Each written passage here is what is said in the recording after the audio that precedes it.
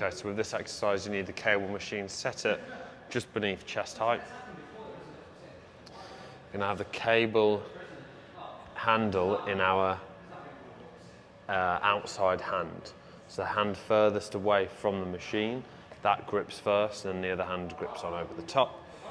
From here, we go nice wide stance, sort of driver stance, maybe even wider. And then we start with a press out, resisting the pull.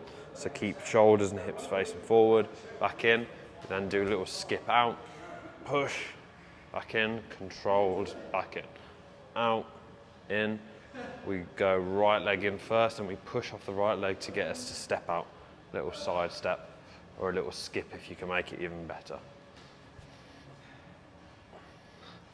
Always resisting the pull of the cable.